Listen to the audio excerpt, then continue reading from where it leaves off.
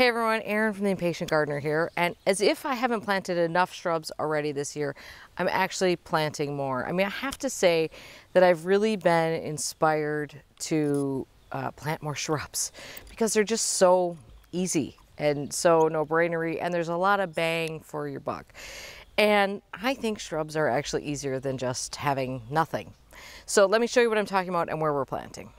So this is the south side of our driveway. So out there is the driveway garden, which kind of screens this area from the road. And then we have this big blank space. And this is where we always have, you can see what's left of the mulch pile there. So when we have wood chips delivered, we usually have things dropped there. If we have other bulk materials, we have them dropped there. I'd rather not look at that stuff, although sometimes there just is some of that. There's nowhere else for that to go. But I've often thought that having this area of grass here was kind of ridiculous. Now, I'm not sure that Mr. Much More Patient shares that opinion, but like, what's the point of having grass over here? We don't need it. We don't use it.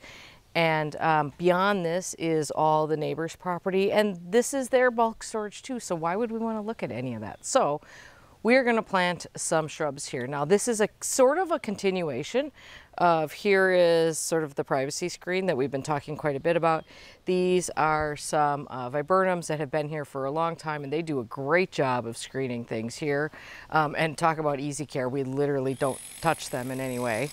But then you get down here, and I'm gradually going to fill this area up. I think we will leave an area for bulk material delivery, but I may plant some more things back over here. But for now, we're just going to focus on this area. Now, we do have a couple of things in here already. So this is a Kodiak Black Dervilla. This was located over by where the new path is, and I moved it. And it's doing just fine over here. It has showing no black whatsoever anymore, but it is flowering. This is the Forever Goldie. Now there's some junk over here, you're ignoring that. But this is the Forever Goldie that I grew in a container and then planted here. I mean, yeah, I'm gonna say it's not looking its best, but we are gonna keep babying that thing.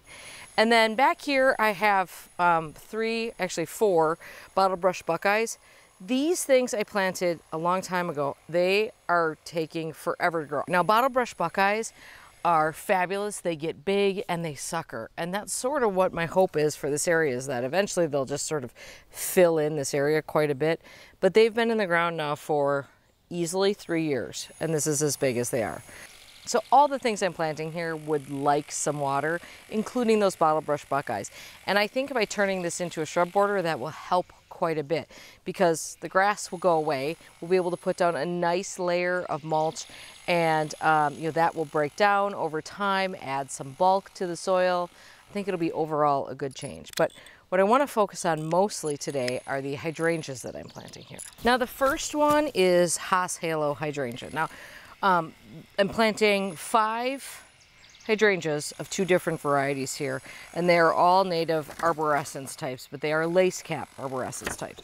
So Haas Halo is a hydrangea I've really come to love. I'm going to say right now it's currently my favorite hydrangea. This is a moving target though, and I actually moved to Incrediballs in order to plant other Haas hydrangeas. So these will be my, I think I've got 3 Haas Halos right now.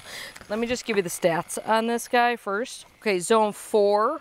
Well, already down to zone 4. They're not giving me an upper range. I'm gonna guess it's 8 maybe. Exposure, they say part shade. If you're up north, you can push that into sun with really no problem. And well-drained soil, and 3 to 5 tall and 5 to 7 wide. Slow growers though. These do not grow as fast in my experience as some other hydrangeas. What I love about these is the lace cap flower, and I'll show you some that I have blooming right now that are relatively new.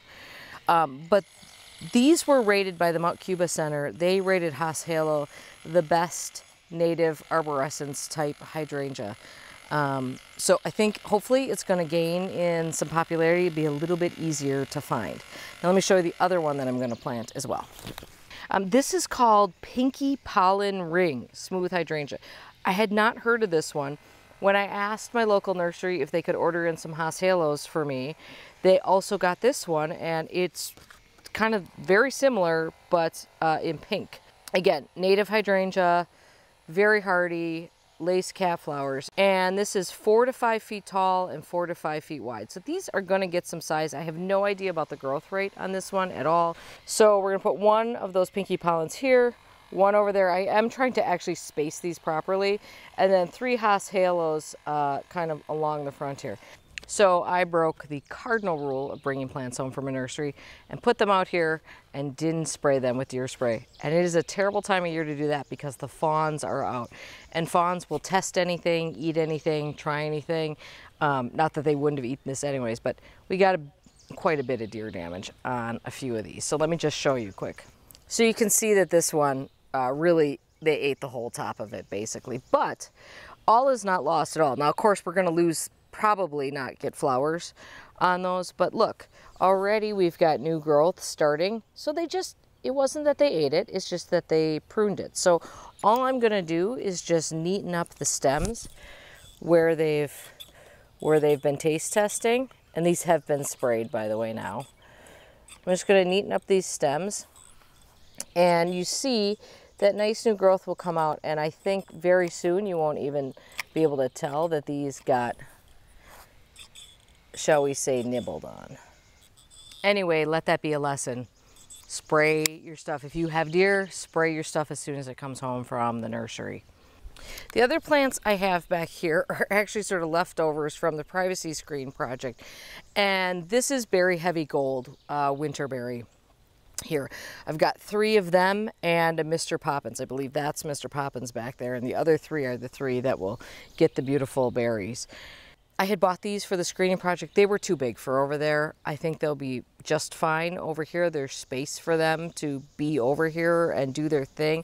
I mean, one of the things you don't want to do when you plant something like this is have to worry about pruning it. Just let it do its thing. So everything I mentioned so far is a native plant, which is including the bottle brushes, which is fabulous. I mean, I think that's just great. These 3 boxwood, these are 3 more of the Better Boxwood Skylights, which I think will provide nice little structure here. And those are not native. But everything else here is native and has room to grow. So here's how I'm gonna plant these. I'm actually gonna take a little bit of a shortcut here, and I am only gonna cut a hole in the grass and plant the shrub inside that. And then later I will come back and probably do some sheet mulching, cardboard mulch between the plants, and then mulch on top of that, because I just do not have the time or interest to remove sod or kill sod here. And I think there's nothing wrong with that method at all. It's just that, you know, it might look a little odd to be planting sort of a shrub planting and be doing it in the middle of grass, because obviously there's not gonna be enough space between these to actually mow between these. So obviously all those things need to happen fairly quickly. Okay, I am going to get going on this, and I'm not actually sure if I'm going to finish this today, but we will catch up when they are in the ground. This is one of 2 Haas halos that I planted earlier this year. I bought them in quite big containers, like 3-gallon containers. They were quite large, but you can see they're flowering. The size of the flowers, I mean, especially even on newly planted plants, it's huge. I mean, I would say this is probably, I don't know, 7 inches across probably, but you can see the form of the flowers, which is all these fertile florets here, and that's what pollinators will go after. And then these are infertile. Looks pretty good with the clematis right there too. And this is one that I planted from a 1-gallon container probably 3 years ago now. I find Haas halo to be slightly slower growing than other hydrangeas. So it's just, this is the first year it's had some actual size to it. The florets on this one are, there are more of them, but they are a bit smaller, at this point at least. And as long as we're talking about native hydrangeas, I should just briefly mention the queen of all of them, which is Annabelle hydrangea, and that's the one that you're seeing here. It is defying all odds and staying upright. And of course, that's the big argument against Annabelle hydrangea. But I imagine if we got a heavy rain, now that there are flowers on it, we could see some flopping. But actually, considering the year we've had, it's looking pretty good. And these flowers are just starting to open. You can see they still have this sort of lime green color on them, but these will not be of nearly as much value to pollinators as the lace cap varieties. Okay, so here is this area planted. It doesn't look a lot different from how it looked when we had things in the container. We did have to rearrange a couple of the winterberries because we ran into roots, of course. And we will come back here, like behind here is all wild raspberry. We just need to prune those. I just pruned those out. So this is basically the property line right here. So we will just clear out all the weedy material that's on our side of the property here and maybe go a little bit further. They certainly won't mind. Just to clear that up, but eventually that winterberry will create a nice screen there as well. I think this will look far more impactful once things actually grow, of course, and once we mulch this area rather than just have grass here, because it kind of looks a little, I think, a little odd. But I think everything is way happier in the ground than it was in pots. I've managed to continue to keep the deer off, and a couple of days later, because I am a couple of days after I started this, here is how that continued new growth goes, where that growth was coming out, where the deer had nipped that. So like I said, these will get new leaves. I don't expect to see flowers where they've nipped off though. So of course there is no shortage of hydrangeas out there on the market to choose from, but if you're looking for something a little different, if you're looking for something that is a native plant, if you're trying to increase that proportion of native plants that you have in your garden, these might be some to consider for you. They're certainly going to be excellent performers, although honestly, most hydrangeas that are in this arborescence category are really good performers. Personally, I have tired just a touch of the huge flowers. That's actually why I moved the Incrediballs away from the steps and replaced it with those Haas halos. This is just the mood I'm in right now. I'm just appreciating a slightly subtler look, because there is nothing subtle about an incredible hydrangea. So that's why I wanted to just play around with that. And these, I think, will be very pretty over here. Now, I will say, okay, so obviously deer are going to be an issue I'm going to have to just be on top of over here. I've done videos before about how I manage deer. For the most part, it's with spraying deer repellent regularly and spraying everything, not just the plants that the deer are interested in eating, so that everything in this yard smells bad to them and tastes bad to them. I will say that, like this time of year when the fawns are out, I'm actually spraying deer repellent about once every 7 days. Usually I would be 10 to 14 days. By the way, most deer repellents are rainproof, so you don't have to reapply every time it rains if you're using a commercial deer repellent. Most of them will manage that just fine.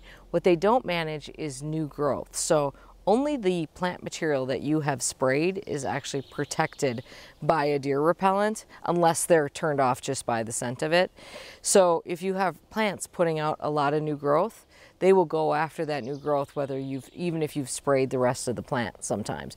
So I don't actually reapply just because it's rained. I reapply once because it's easier for me to be on a schedule. And right now the fawns are fawns are indiscriminate testers. Everything is new to them. They want to try it all. So even if no other deer is eating it, a fawn will taste test something, and the fawns are out in force right now. So that is the main reason why I keep up on it right now. Also, there's still a lot of growth happening here. So we actually haven't had any rain to speak of whatsoever, so most of the water is coming from sprinklers, etc. I do not reapply just because I've applied water to an area or it has rained. Okay, and the thing is that the nice thing about these is these bloom on new wood. So if we have deer browse in winter, which I can say is pretty much absolutely assured, it's no big deal because they bloom on new wood. Okay, there's some new hydrangeas for you to think about, and sort of the start of another shrubby area, although not extensive, and to be added on when I feel like it or when I find a cool shrub I feel like adding. But it's a much better use of this area over here than just growing bad grass. What's the point of that? All right, have a great day in your garden. Hope you enjoyed the video. If you did, hit subscribe, and we'll see you in the next one.